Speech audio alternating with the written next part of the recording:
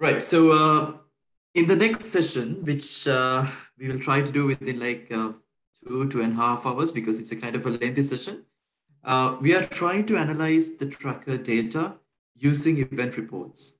So event reports is a tool in DHIS2 which you might be really familiar if you have used DHIS2 or you have even attended previous academies, but we will try to explain the basics on how to use DHIS to event reports and like what you can do with it.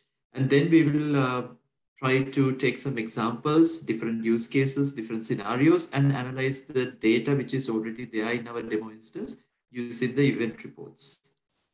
So the objectives of the lesson is to describe the functions of the event reports app and to explain the difference between events and enrollment reports, and design event reports using the tracker data, describe the differences between how repeated and non-repeated stage data is displayed, and to design event reports showing data from multiple tracker program stages. So these are the 5 learning objectives we have for this lesson, and we will try to do cover all of them using the presentation as well as live demonstrations.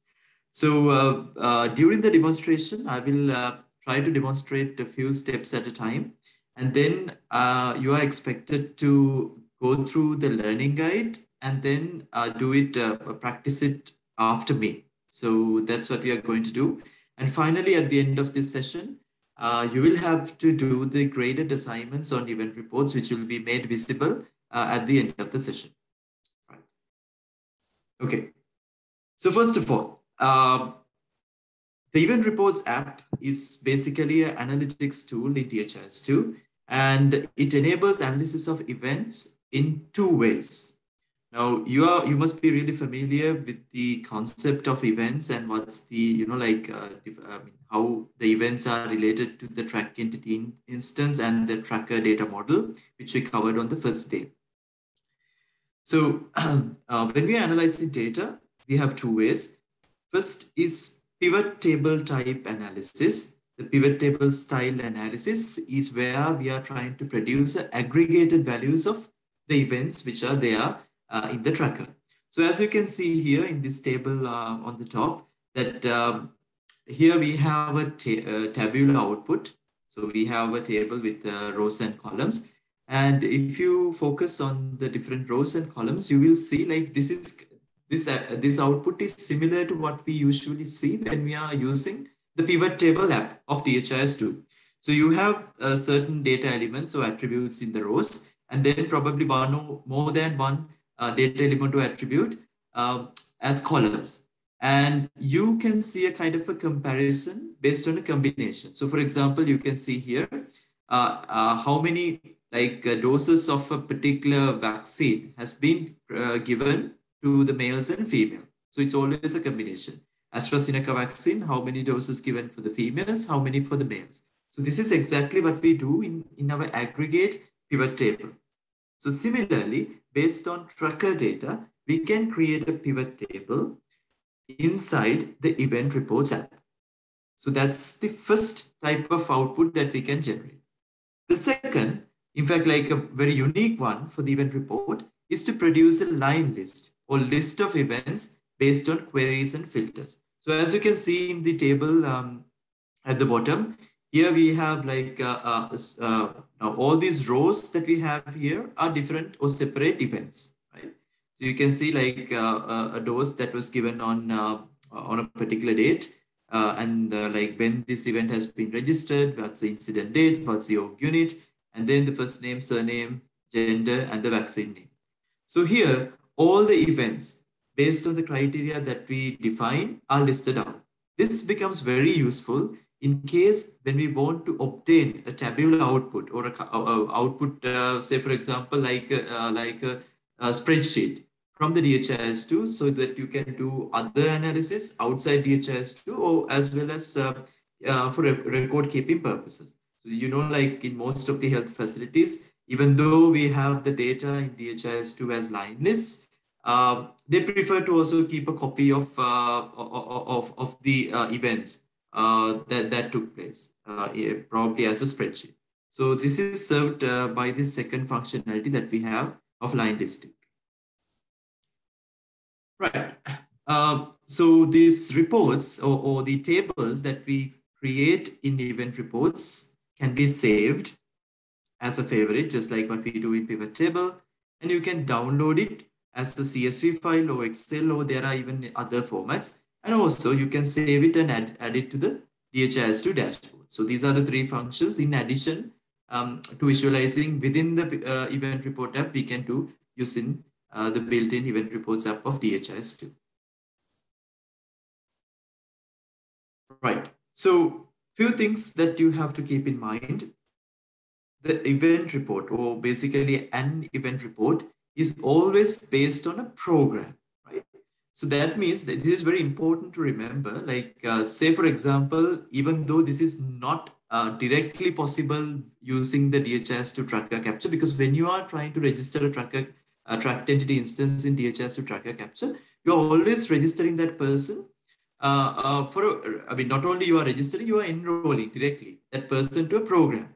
But conceptually, you can create track entity instances without enrolling in a program. This I'm not going to go into too much of depth because it's a kind of advanced concept and it's not directly supported. But if you are kind of using the DHIS2 web API for different web applications or integrations, this is one possibility. But usually in event reports, when we are using it, always like produce an output based on a program.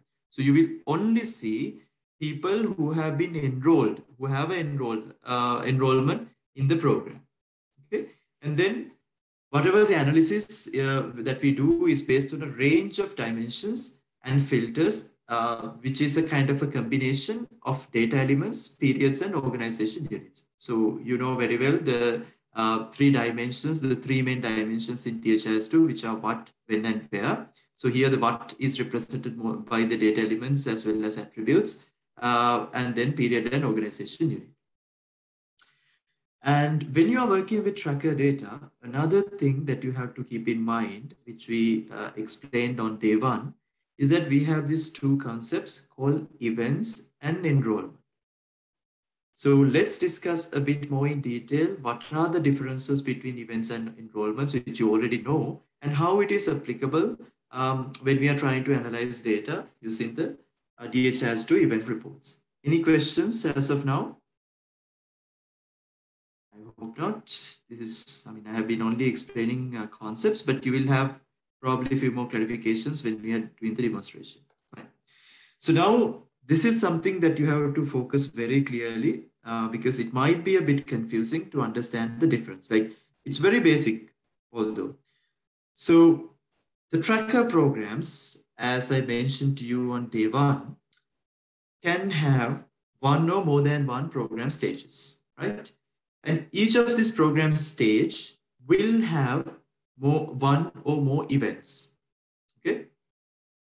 And when we are creating an output of event type, so if you can remember, I mentioned we can create two types of outputs in event reports. One is event type, the other one is enrollment type.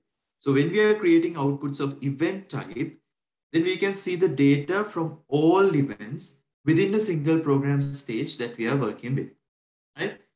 So I will demonstrate it further, but as you can see here in this table below, you see like in this table, we have selected something called the table style as pivot table. And again, we have another thing called output type. And the output type, we have option to select event or enrollment. But when you select event, what we are like, what it will do is like, it will kind of take into consideration all the events within that program stage. Okay.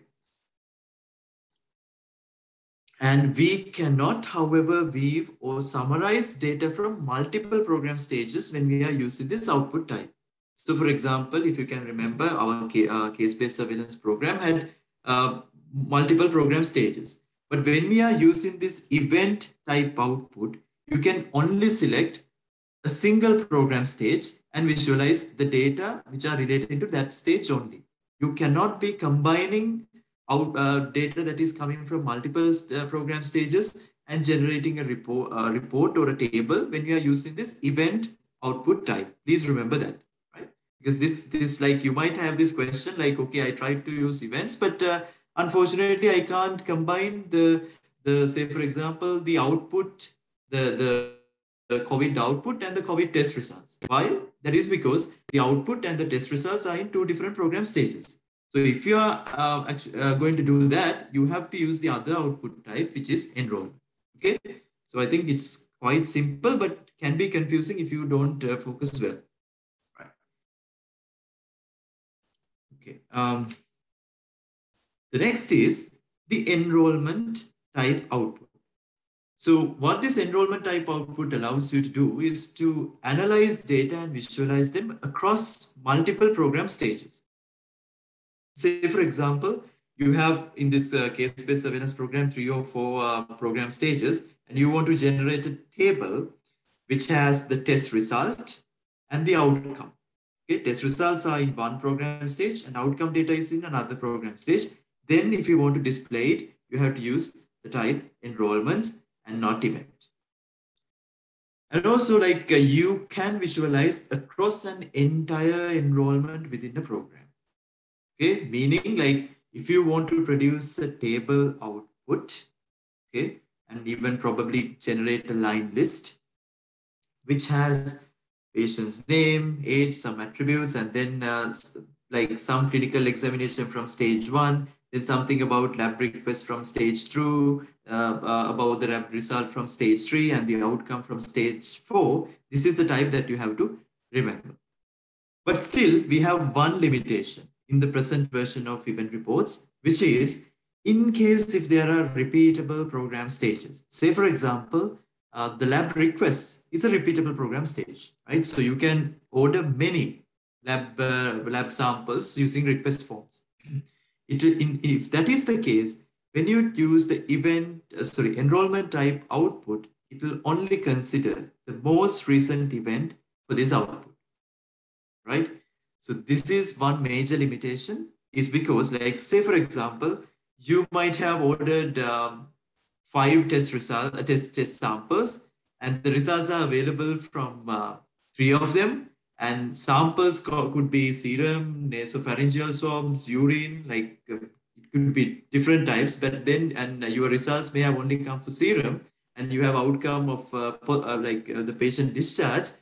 It will not really make too much sense if the events don't tally between the stages. Say for example, you may get a kind of output from a urine sample request, but the latest event for the program stage, the test result may be for a blood sample, right? So then those are the two that will be displaying on the table.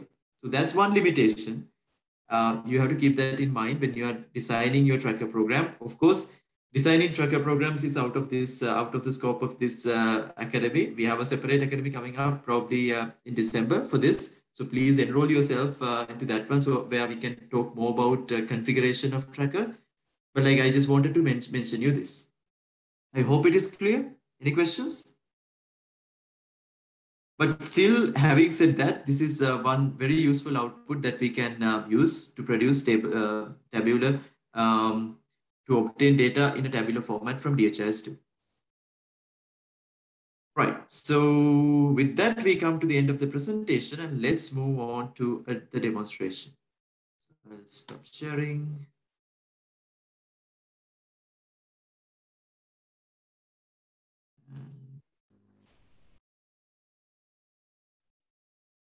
Any questions? No, I suppose. And I hope I was audible both throughout. Okay. Right. So now let me log into our demo instance.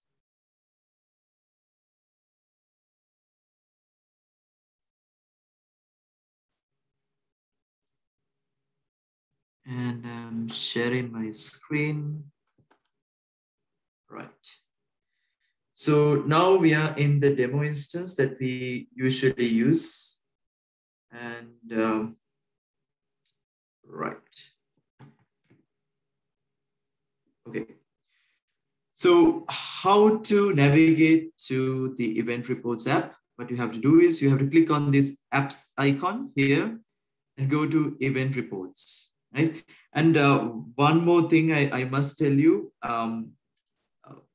please do not use the Tracker Capture or Capture application to enter any data, like at least for today and probably tomorrow, because like some of the graded assignments that we are using, because like what we did was like we changed the default sharing settings so that you can, if you wanted in the first 2 days, so that you can go there and use this Tracker Capture app and see how it works, right? But the thing is now, for the assignments, we'll be depending on some outputs that have been pre-configured. So these outputs again will be kind of altered in case if you start entering data. One thing we can do is we can update the sharing settings so that you will not be able to enter data using Tracker Capture and Capture application. But we don't want to let you do that, so that you can always go there and see what is there. But let's see, just wanted to mention you, don't try to enter any data into Tracker Capture, because some of our outputs that we are producing for the analytics, the assignments are based on the data which is already captured in the system. Okay, right. So what I'm going to do is I'm going to click on the Event Reports app. And when I do that, this is what I get, right? So here you can see, like we have two main parts of the screen, one larger portion onto your right, and then we have this left side. So left side is where we are configuring our output, and this white area here is where your output is going to be displayed.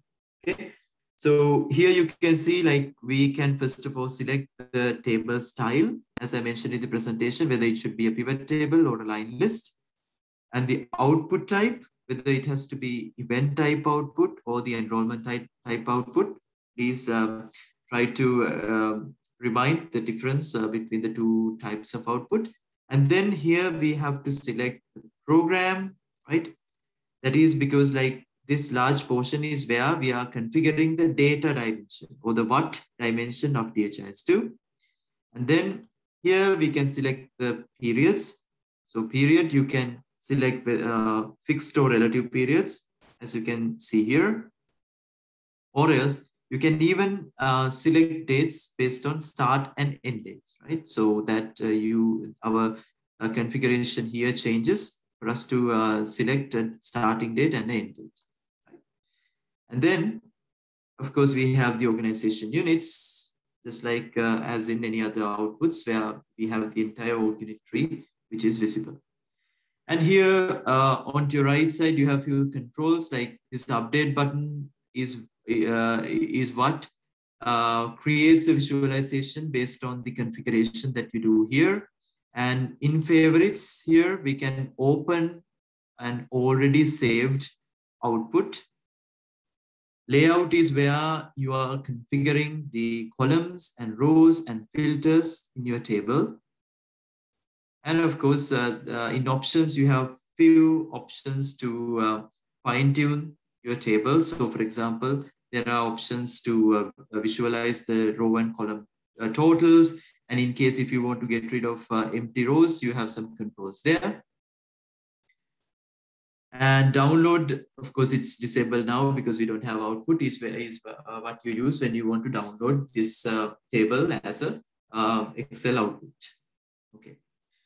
So probably because you're already familiar with this, how to use tables in DHIS2, let's try to focus on one example.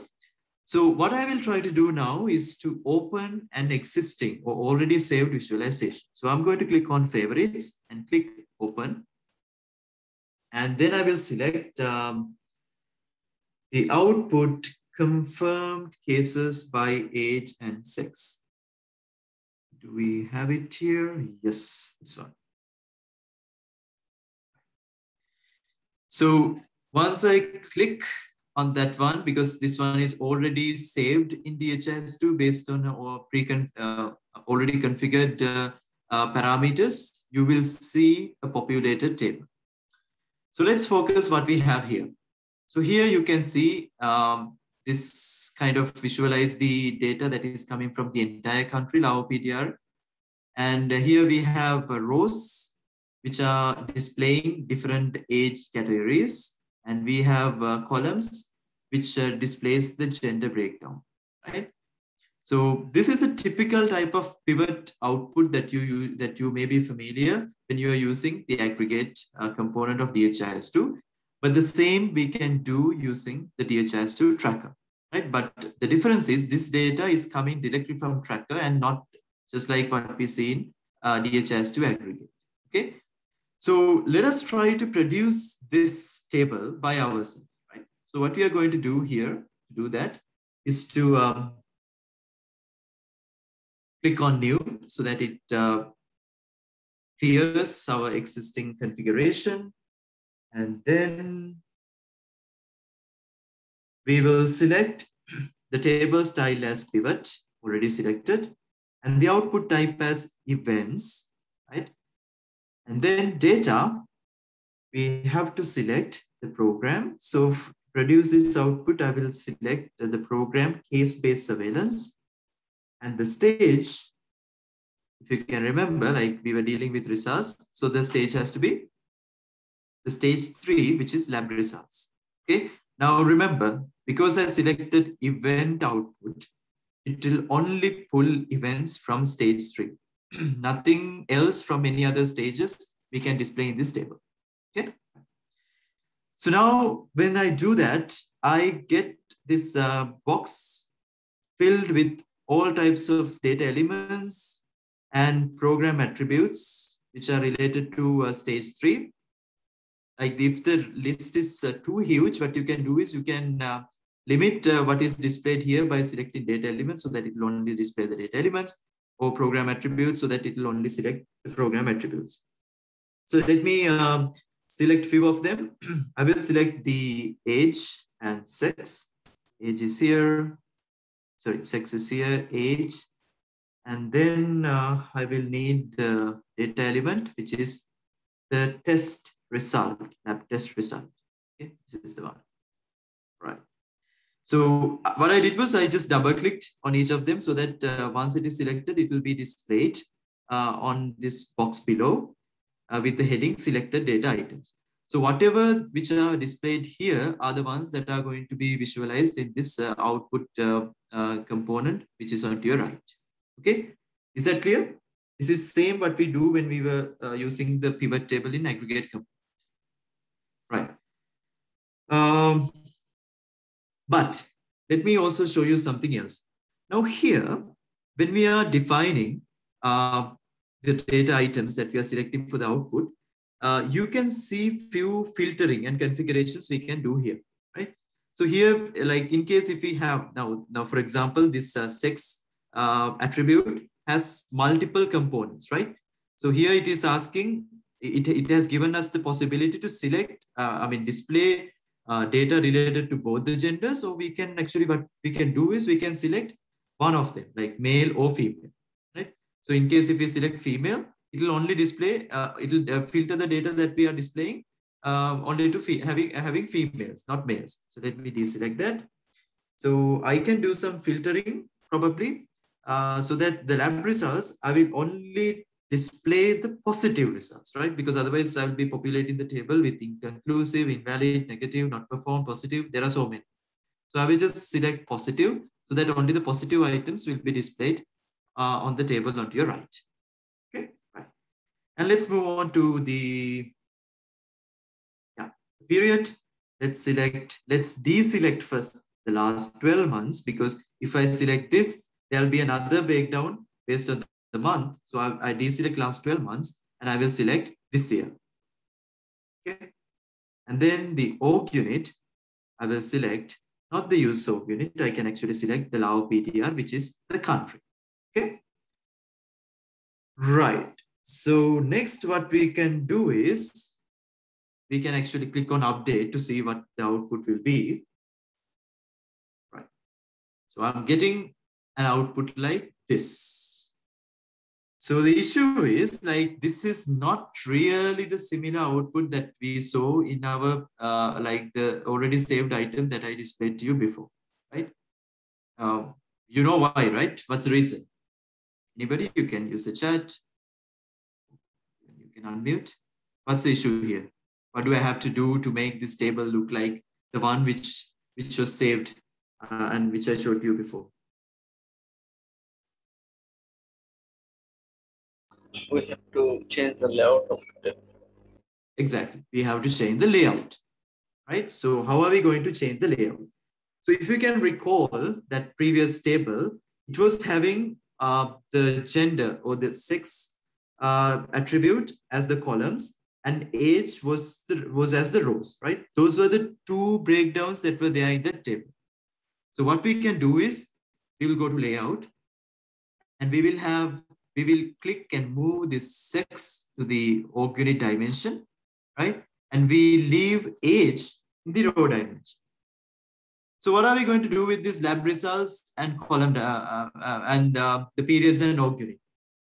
So the thing is, like, period is this year. We don't really need a breakdown here. So we can move the period to the filter, and the org unit, it was for the entire country. So we don't actually need to mention it there. And the lab result, of course, because it was only positive, we can move it to here as a column. But because our last output was like, okay, let's do like this, so that we will have the test result right at the top, and then the gender, and then it will be disaggregated based on row, right? So that's kind of like how I work out based on the layout I have in my mind, right? Because we don't need a breakdown based on periods and org unit. I just included that in the report. So let's see whether it appears the way we want. So let me click on update button. Yeah, and here we go. We have the table, but it's still not really the one we wanted. Anything more we can do? Any suggestions? I mean, like, yeah, I'm happy with the layout, but yeah. Options we deselect this total. Total was in fact there in that one. Other than that, anything else? We can eliminate the row. Yeah, exactly. So there are some empty rows. We can get rid of them. So what we can do is we click on options here, and then we can click hide empty rows. That's it.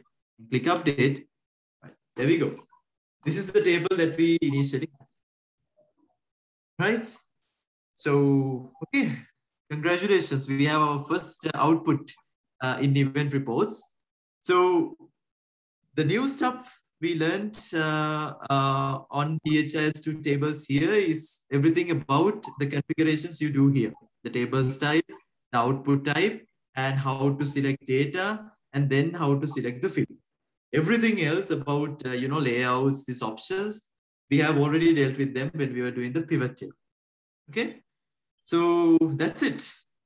That's it on how to create a very simple pivot type table output using event reports. Okay, so let's try to design something quite different. So do we have any questions in the chat? Not yet. Let's do one more example on a different type, and then we will let you practice on your own. So you have to refer the learner's guide. So in the learner's guide, you have one exercise where you can practice doing the same what I did now. So let's try to create a line list. Again, let's open a favorite item. This time I'm going to open something called COVAX first dose. We have it. Yeah. A 6 and vaccine type list. This one, the second. I'm going to click, open that. And this is the output that we get. So as you can see, like, what can you see? Okay. We have this output, which is a line list. Okay. We have this line list. Why you call it line list is because it's a table which has per row, you are seeing some information related to an event. Okay, so you can see we have the date of vaccination, registration, incident date, the organization unit, the national ID, then some attributes of that person, first name, surname, gender, and then we have the vaccine name and the dose number. Right? So this is what we have.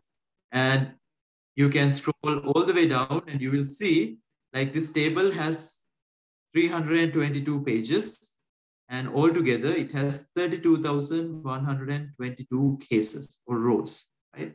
It's a kind of a massive table that you see here, and that's why it is paginated, so that you just don't see the entire table at once, right? Okay, so this is a kind of a line list type of visualization. So let us try to create the same. So what we are going to do, just like before, is to click on favorites and then new. Right. So let's see what we have to do. So right now for this example, the table style is going to be, is it pivot or line list? It is line list, right? Not pivot, because here we are going to list out individual events and we are not going to compare the aggregates of between different parameters. So that's why it's going to be a line list. And is this going to be events or enrollment? It is going to be events, right? Not a kind of a health record across the stages, but we will, even in this example, we will only focus on one stage. So I select event. And the program is COVAX COVID-19 vaccine registry, this one. And for the stage, we have only one stage here. So we'll select the vaccination. And now we have to select the parameters. So let me, because it's a huge list, let me just filter only the attributes. And I will select the first name, double click, and then the surname, I double click so it comes here. And then I will also get the national ID and sex. Right? So I have 4 attributes. And let me now select the data elements. Right here also we have many, but I will just select the vaccine name, this one, and then the dose number. There is the dose number. So you see here, I mean, even though this is not related, when you are configuring DHIS2, this the naming conventions really matter, right? That's why, like, when you are browsing through a huge list, it is very convenient if you follow a proper naming convention. So because here you have this prefix and then a dash, and then everything is kind of arranged in an alphabetical order. So I will select the dose number. All right. Fine. So we have this huge list. So let's do something here. Now for the dose number, let's only select the doses from the dose number 1, the first dose, right? So that we don't have a huge list. So I selected first dose, and then the period, I deselect the last 12 months and I select this year and org unit. Let me go and select the Lao PDR, which is the country. Okay. And then let's also figure out the layout first. What we can do. So here, when I click on layout, this is what we have. It will first mention the event date, org unit, first name, surname, national ID, sex, vaccine, and dose number. So here, if we, in case if we want to, change the order, like now I made it such that you will see the surname first and then the first name, right? So that you can do here even before generating the table. Okay. Right. So that's it. Let's click on update and see whether we get what we wanted. Click on update. And here we go. We have our line list, right? You can see here, we selected, we kind of shuffled the two, the parameters. We wanted surname to appear before first name. So that change is reflected here.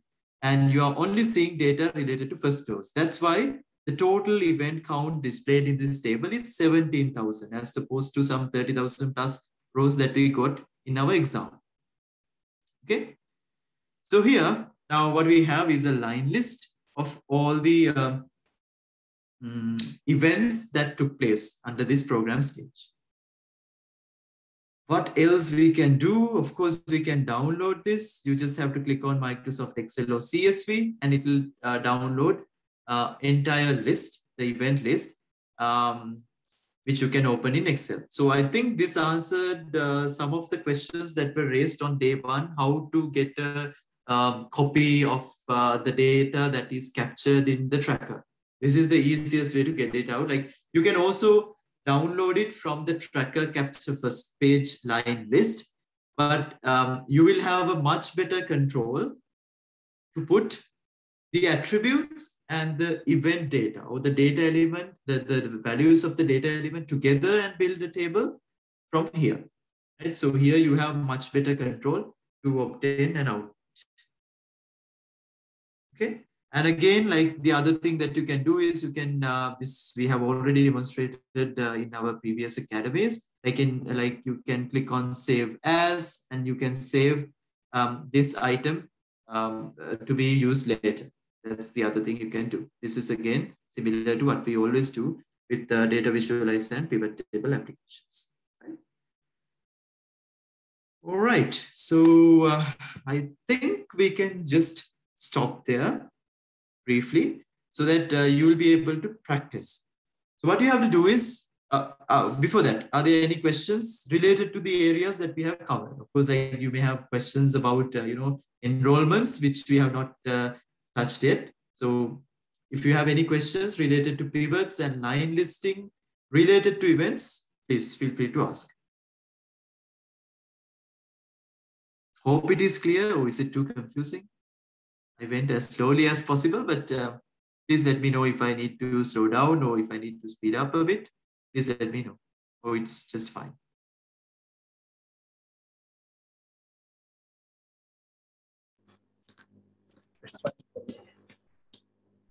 Do we have a question? No. Right.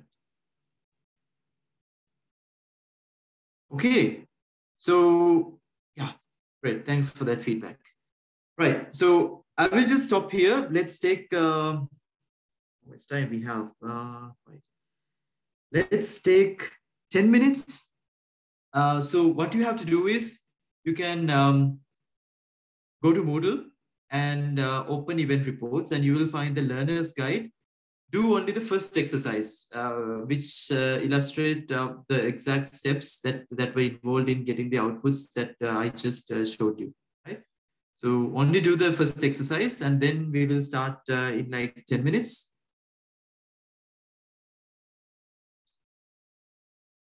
There is a question back to pivot table showing positive test results by age. Since this was an event output, the number of age doesn't actually represent individuals, correct? Since some clients might have more than one positive test result. Yeah, of course.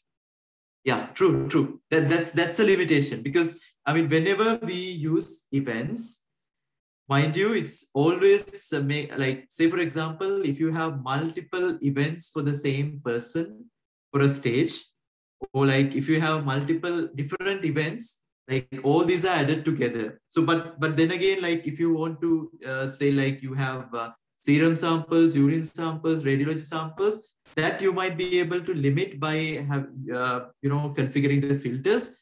But I agree with you, like this will have its limitation, because the same person might have had multiple events. So this is where enrollment analytics will play a crucial role, because then it will only calculate the enrollments. And again, we have another way of achieving this, like that is, of course, by using program indicators, like that. I'm not going to like, it is not for the line listing. Like if you want to get an aggregate count of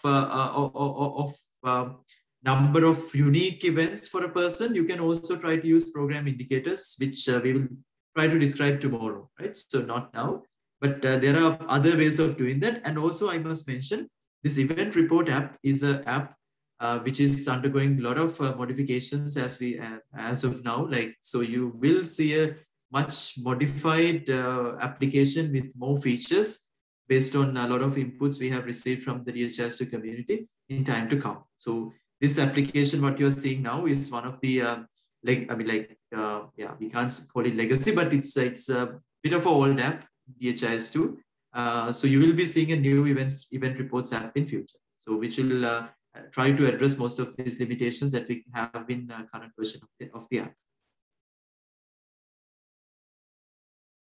Any more questions? If not, let's try to take a 10 minutes break where you can practice the exercise 1 in Learner's Guide, and let me also try to shift my network to a more stable one.